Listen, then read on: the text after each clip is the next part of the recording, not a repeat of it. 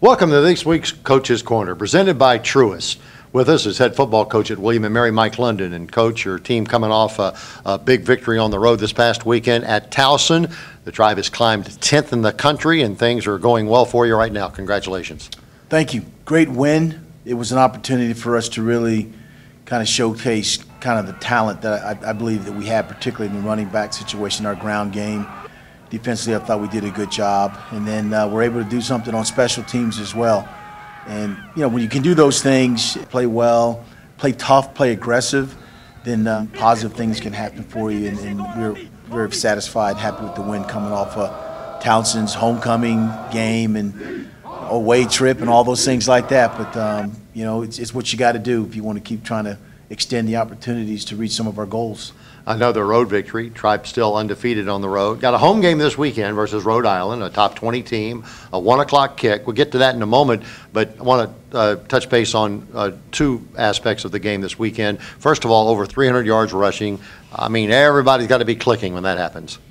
You know, probably who doesn't get the most credit are the offensive line, the guys that are up there, because they've done a phenomenal job of blocking, creating holes, seams, for the bevy of running backs that we do have. And so those guys up front, we call them the big lovelies, you know, and they do a great job of creating those holes. But at the same time, you know, Darius didn't get sacked, you know, and that's a critical element of it. We didn't have any turnovers. So those are the things that can help you win when you're consistent with those opportunities. But like I said, the offensive line has done a phenomenal job for us thus far this season.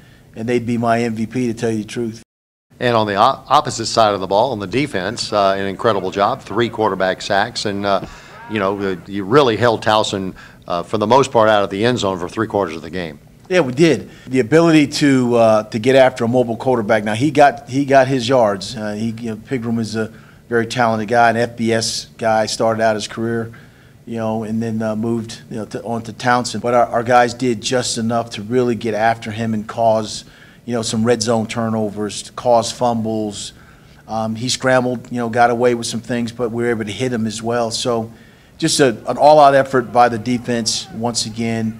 And, you know, we're very proud of their effort and just trying to put a complete, you know, game together from start to finish. But, you know, being able to play and withstand their best and come back and rally, score a touchdown or get interceptions or turnovers to help end the game, that was critical. Well, we meld into this week's game, oddly enough, or coincidentally, Rhode Island's got a very mobile quarterback, an all-CA candidate type of guy, and Rhode Island comes in here after a 7-overtime victory over Monmouth, so they're going to be riding high.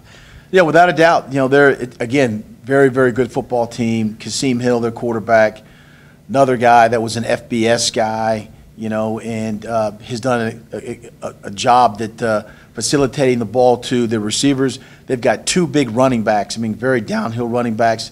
Kasim does it with his arms, with his legs.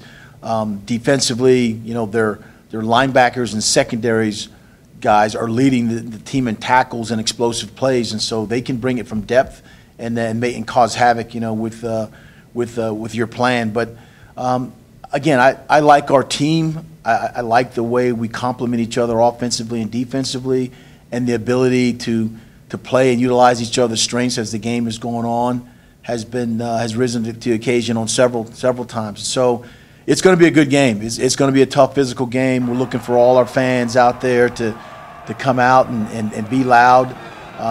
You know, it's one of the last 2 home games regular season, so we're excited about it.